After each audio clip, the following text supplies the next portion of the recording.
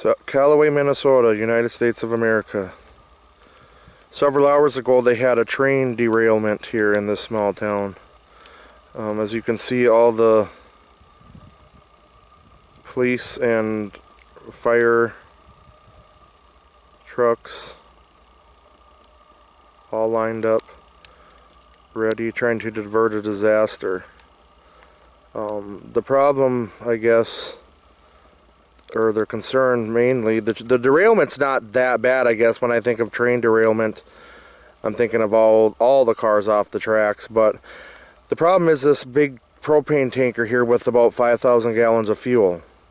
And if you look over here to the right, several feet away, you have a fire. Now, the fire trucks have been, or the fire crew has been working for hours trying to keep this fire at bay.